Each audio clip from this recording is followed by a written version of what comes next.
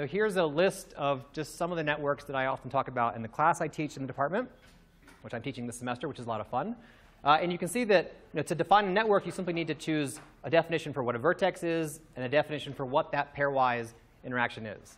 And so this is a huge list. And in fact, the social thing here is only 2 things there. But really, there's like a bajillion here. In fact, Facebook is not really one kind of social network, but rather it's a whole assortment of social networks because there are many different types of edges on Facebook. You can have edges between a person and a group. You can have edges between 2 people. You can have edges between a photo and a person, et cetera. And all these things represent, in some ways, distinct kinds of networks.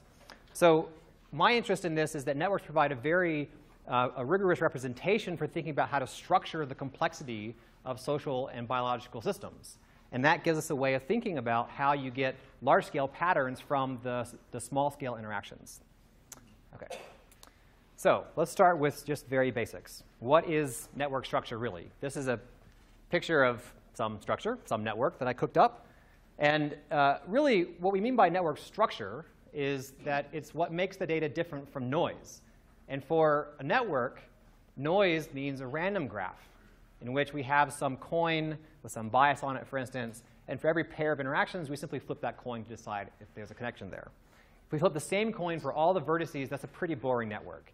Really, we were interested in more interesting kinds of structure. And that's what we want to try to dig into, to try to understand, for a given pair of vertices in some network, what determines whether they're linked or not. If we can build a model, either learning that from the data or building analytically, that gives us enormous insight into both what the structure of the system is and how it might behave in the future.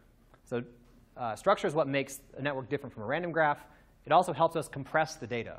If we understand where the patterns are, then we can represent them more compactly. And then we learn something about